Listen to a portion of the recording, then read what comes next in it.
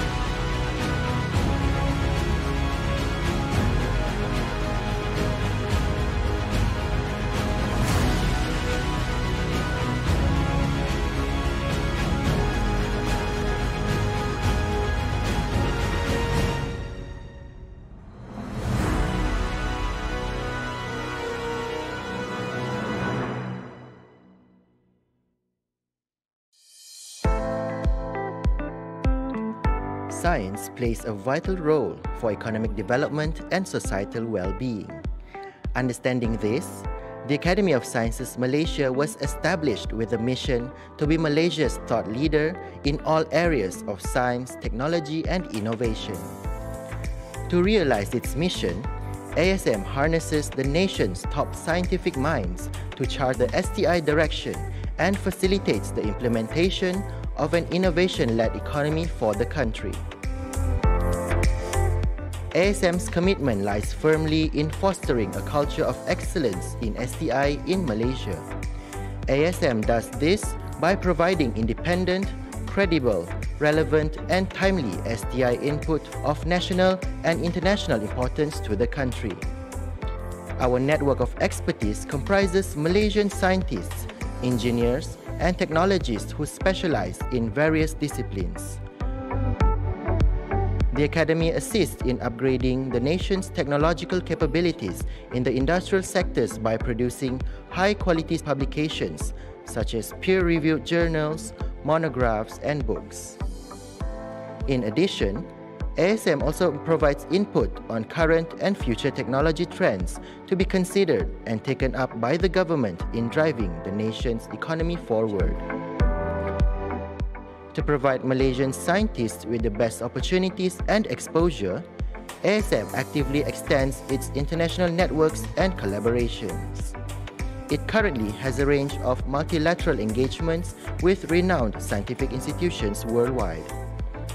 The Academy also champions the need to grow the right talent in STI by cultivating interests in science, technology, engineering, and mathematics to the younger generation.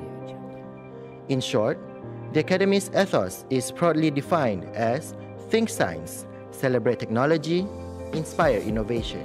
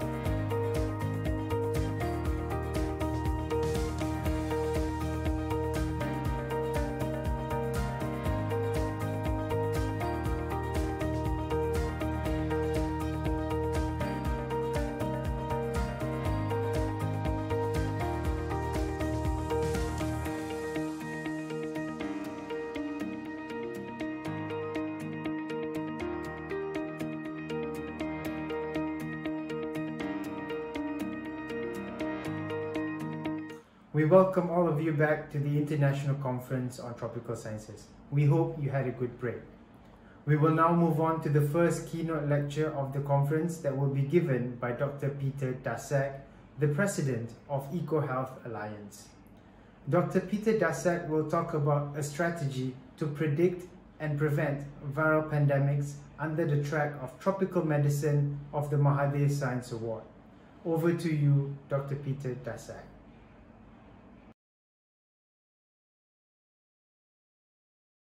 I first want to start off by saying thanks for the invitation. It's a great pleasure to speak in front of a Malaysian audience again, even though I can't be there in person. Today I'm going to talk about how we can try and predict and prevent pandemics. And there's a very good reason why we should be doing this. Obviously, we're in the middle of COVID-19, which is a significant pandemic.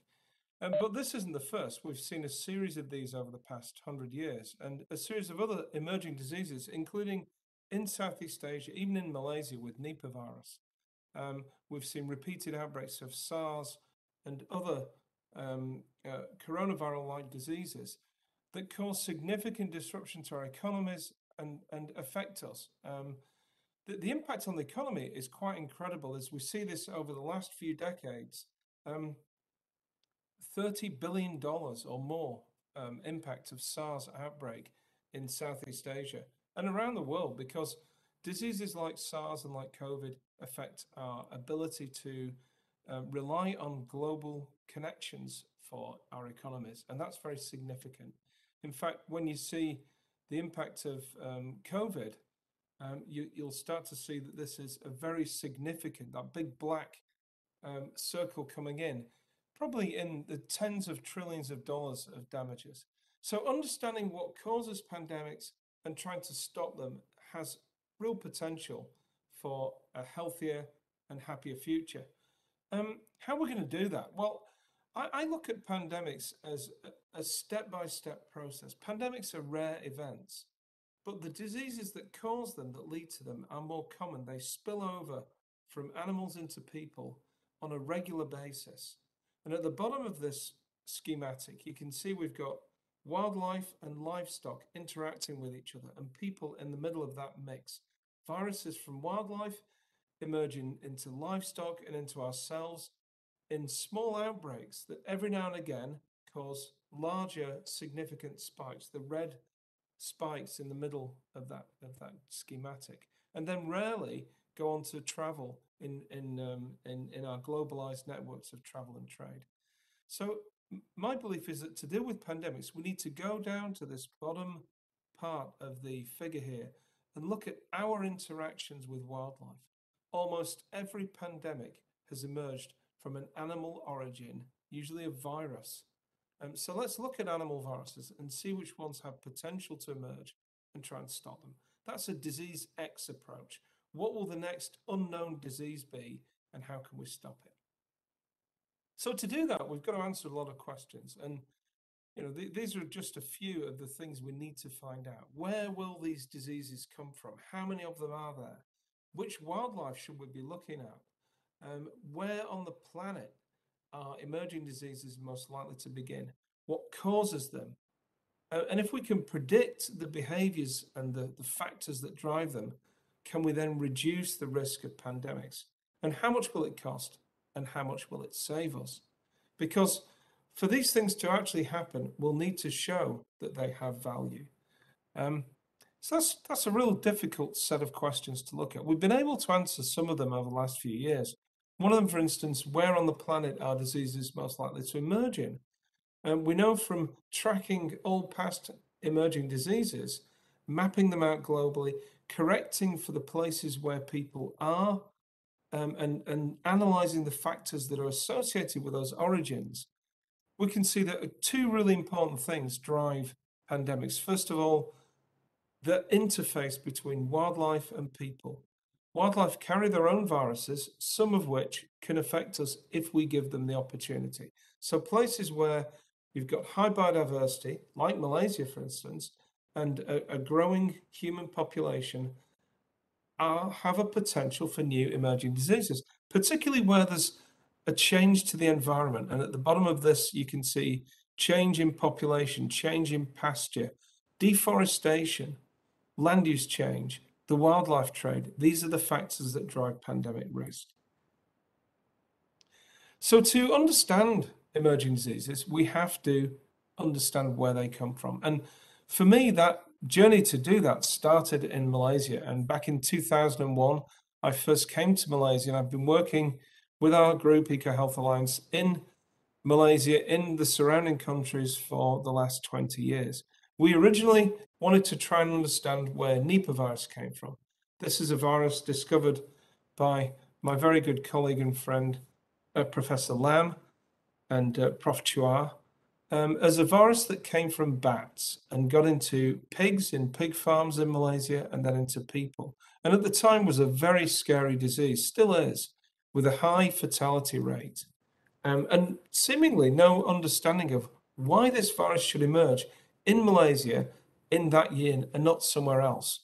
One theory was climate change had driven this. We know that the haze events every year drive bats to shift their migration patterns. So we looked at that, and after a few years of tracking fruit bat migration patterns by attaching satellite transmitters to them and watching where they fly, we were able to show that climate change was not the cause of Nipah virus. In fact, it was something a lot more basic. We looked at pig farm production, and we found that pigs and fruit tree orchards track in the same way. When pig farms were closed down during the Nipah virus outbreak, this red line on this graph, we saw that mango production also dropped. Fruits attract fruit bats. Fruit bats fly, these flying foxes fly to the pig farms and shed virus onto the pigsties. And this is what led to the emergence of Nipah. In fact, we could show, after a lot of hard work with mathematical models of what happens to virus dynamics in pig farms, a very unique situation was set up where we had these very intensive production farms and a repeated introduction of Nipah virus into the farms. And what happened was it sort of vaccinated the population as those that survived the original introduction of the virus continued to live in the farm. It created the conditions that allow the virus to persist in that population and repeatedly infect people. And what we saw was maybe 2 years of humans getting sick from Nipah virus associated with pigs, and eventually a large outbreak in Ipoh and moving down into Singapore.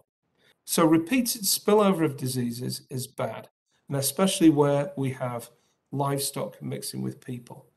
And of course, that's exactly what we see with coronavirus.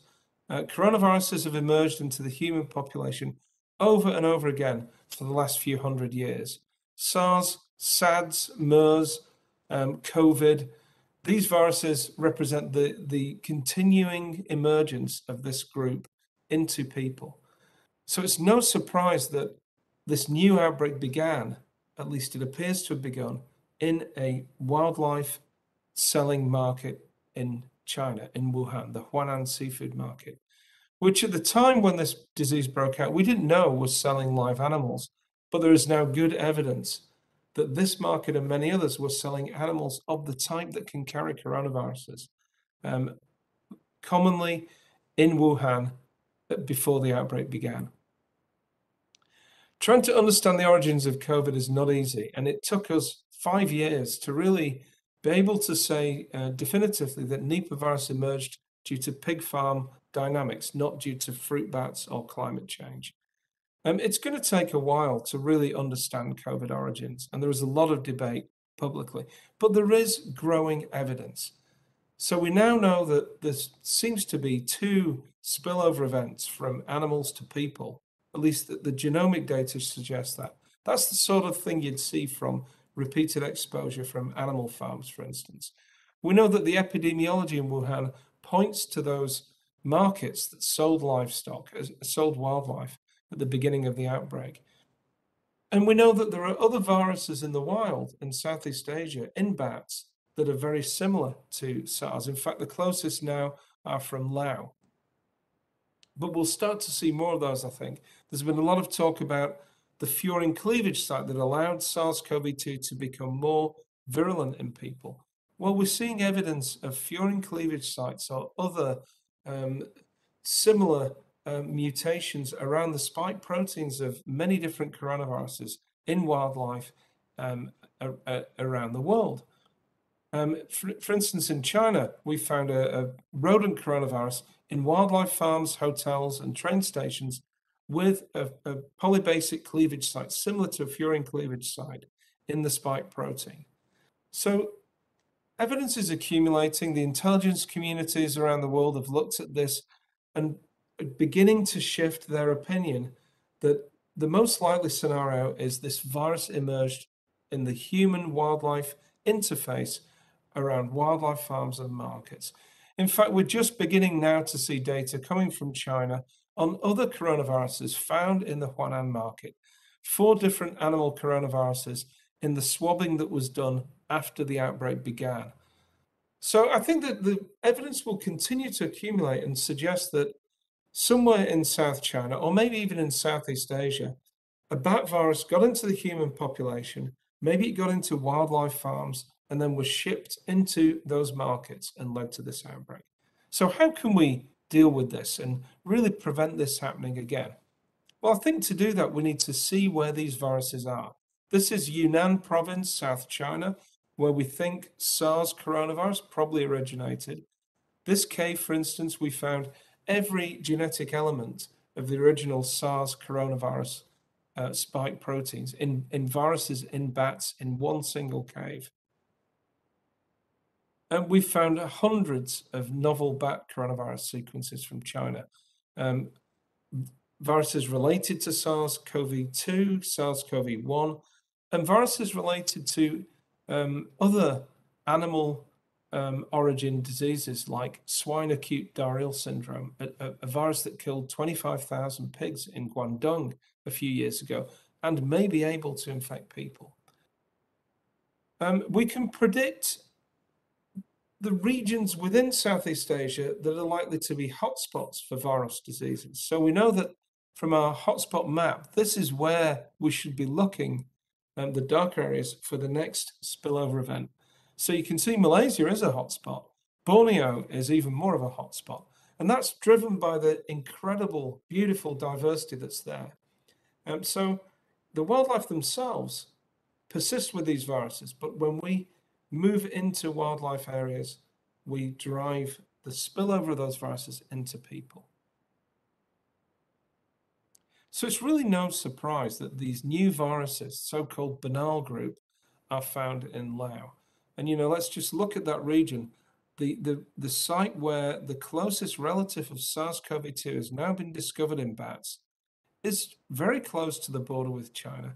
And we've got anecdotal evidence that in COVID, when people get sick in northern Laos, some of them move across the border into China to seek treatment.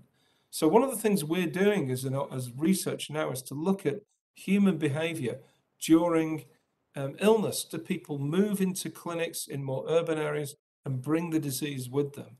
Do they move across borders with the potential of allowing viruses to get over borders? Or is it simply that bats fly across those borders and take the virus with them? We've been able to get to a very fine scale of prediction of risk in Southeast Asia for coronaviruses. The hotspot map on the left is where the bats are that are known to carry SARS-related coronaviruses. And again, Malaysia is a hotspot. So we need to be looking for where those viruses are in our wildlife populations, especially where people interact with them. And on the right, we've included the human population and the overlap between bats that carry SARS coronaviruses and people is quite incredible. It stretches all the way from South Asia, all the way down into Indonesia, and all the way up across into northern China.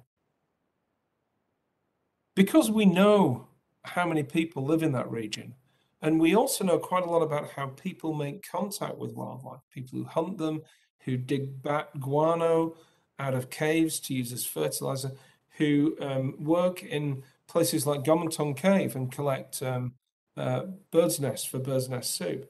They're the ones who are making contact with bats. We also know from a small amount of studies that there are people out there who've been infected recently with SARS-related coronaviruses, bat viruses, prior to COVID and after SARS. And in fact, in one rural part of China, we found 3% of people, roughly, that had antibodies to SARS-related coronaviruses. We know that those antibodies disappear after a couple of years. So from all of these data, we can begin to get an estimate of how many people in this region in Southeast Asia actually get infected every year from these novel bat coronaviruses and that don't lead to a pandemic. These are the spillover events that never get noticed that probably lead to either mild or unnoticeable illness or even small outbreaks that don't get reported. When we do the calculation, we come up with a number of about 50,000 people as a median number, 400,000 as a mean in that region who are infected by bat SARS-related coronaviruses every single year. I mean, just think about that. Tens of thousands of people every year picking up new viruses that could lead to the next pandemic. How are we going to find out where they are and control that? So we've taken on that challenge and working with funding from NIH, we've set up a program called EID Search, based in Malaysia, Singapore, Thailand, and the US. This has been running now for a year, and I just want to talk a little bit about it. We're looking for the viruses in wildlife that have potential to emerge in people. So we're sampling bats, primates, rodents. We're then working with communities that are in the region where these wildlife live. We're looking for serological evidence of spillover antibodies. And then we work with clinics where we look for PCR evidence of people who come to clinic who are actually sick with these new wildlife viruses. We're developing new assays. We're finding new ways to understand the risk of these viruses in the lab. And then we try and work with governments to help reduce that risk. So after 1 year of work, we're already finding some interesting results. These are from Thailand, and we're seeing new viruses here that are closely related to SARS-CoV-2, but have never been seen before in bat populations. We're finding viruses here in the red that are closely related to the pangolin viruses. These are bat origin coronaviruses, but look like the pangolin viruses. So there's a lot more to be discovered in that region. We class these as a high risk because they're known, they're related to viruses with a known potential to infect people.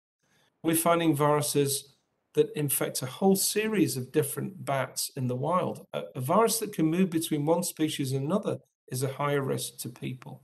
And we're also finding viruses that we don't yet know how significant they are.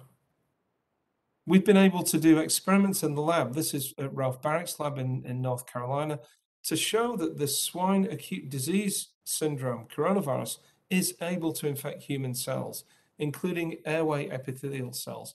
So that could spill over into people.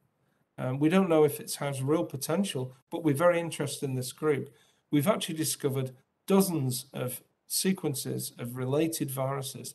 We've been able to look at their relationships, which ones seem closer to the pig virus that has potential to infect us, and which ones are more distant. And we can map those out geographically so we know where to expect to see people who are getting sick from these viruses. We also can map where pigs are around the region. So just like Nipah virus, we've now got a coronavirus that can get into pigs and potentially people. So we can plot a hotspot map of where to expect that virus so we can do surveillance and get ready for it before it emerges. And that's really the key to prediction, finding out where these viruses are, where people who are intimately associated with wildlife live, and targeting our surveillance there, because otherwise there's too much to do and we can't afford to do it. So for the human side of this, we're beginning work this year in communities across Southeast Asia who have a very high connection to wildlife, including the Orang Asli in Peninsular Malaysia and other groups that hunt and eat wildlife. And what we're doing with the community is saying, how often do you make contact with wildlife, and then taking samples and testing them. Now, we're unlikely to catch a virus actually infecting someone in the community. There are some studies that did that, and this is one from Nathan Wolf's group a few years ago, where he looked at hunters in Africa that were picking up simian foamy viruses. These viruses last a long time in the human body, so it has a higher potential to capture them. What we're going to use are serological assays because the antibodies survive longer, and it's therefore we find more people with evidence of prior infection. We're working with Lin-Fa Wang at Duke NUS, who's got a really good assay that can distinguish every variant of SARS-CoV-2 and every clade of SARS-related coronaviruses. So when we find people in a community who are positive to COVID, we can determine which variant they had, and if they've got antibodies that are cross-reacting with other bat viruses, we'll be able to say, actually, it was a bat virus that they were infected with. It's a new potential risk. We're also working with Uniformed Services University, who've developed assays that can pick up a whole range of viruses, every known filovirus, every known Ebola virus-related group, every known Nipah virus-related virus. So that if there's a new strain, as we saw in Australia with Hendra virus, a new strain of Nipah virus out there, we'll be able to find evidence of that in people. But you know, this work is only as good as our will to actually prevent diseases. And I just want to talk a little bit about that. We've known for many years in Malaysia about Nipah virus, and the Malaysian government has done an incredible job of preventing that outbreak happening again. The pig farms have changed. You're not allowed to plant fruit trees right next to the pigsties. The very big intensive production farms are extremely well managed. The animals are tested regularly. The people are tested regularly. These are the sorts of things we're going to have to do to prevent outbreaks. And that's for a disease we know. We're also going to have to do that for these disease X, these diseases we don't know, and work on ways to reduce risk. It costs money to do that. Changing the way we produce livestock and ship it around the world has an impact on our industries. Changing the way we do surveillance costs money. But this is money well spent. And I think one of my big lessons that I've learned over the past few years is that if you analyze the economics of emerging diseases, you see that they're incredibly damaging to our economic system. We estimate emerging zoonoses cost about $1 trillion every single year to our global economy. It's a very high cost to pay. Yet strategies to prevent them are probably cost in the order of tens of billions of dollars. The sorts of strategies I'm talking about are better management of land use change. So if we're going to build a road through a pristine rainforest in Sabah, let's check first to see if that will bring people closer to wildlife that could lead to a disease outbreak, because these outbreaks are so costly. And we know that the malaria, the zoonotic malaria in Sabah, is directly linked to land use change. As we change the environment, we drive that risk. We're also going to have to do something carefully about the wildlife trade. Malaysia does a really good job of prosecuting and tracking down poachers of wildlife and wildlife traders, for instance, pangolins. And we've shown if you test the pangolins in Malaysia, they don't carry coronaviruses. It seems like those animals pick them up along the trade routes into China across Southeast Asia. So this is an inherently risky activity. And even the legal wildlife trade carries risks. So we need to do a better job of surveillance around it. The good news is, the more we know about the behaviors that cause this, the better armed we are to prevent future pandemics. It gives us the power to do something about it. So I want to finish there and just thank some of the partners around the world that have worked with us for the past 20 years. In China, at the Wuhan Institute of Virology, the funders at NIAID and USAID, National Science Foundation, and many, many others. Duken US, Lin Fa Wang, and our partners, especially in Malaysia, where we've worked for 20 years now. And I really want to pay my due respects to the government agencies of Malaysia that do an incredible job, both in Peninsular Malaysia, Sabah and Sarawak, in the wildlife departments, Perhilitan, and in the health departments, and in the departments that look after forestry and tourism, because these are the industries that are affected most when diseases emerge. They're also the industries that can do most to prevent them. And Malaysia is taking the lead and showing the way forward in that. And I also want to thank, of course, my good friend Ken Lam, who invited me to give this talk personally. And it's a great pleasure to be able to speak to you all from across the world. Thank you very much for listening, and I hope you have a wonderful rest of the conference. Thank you very much, and goodbye. Thank you, Dr. Peter Daszak, for that keynote lecture.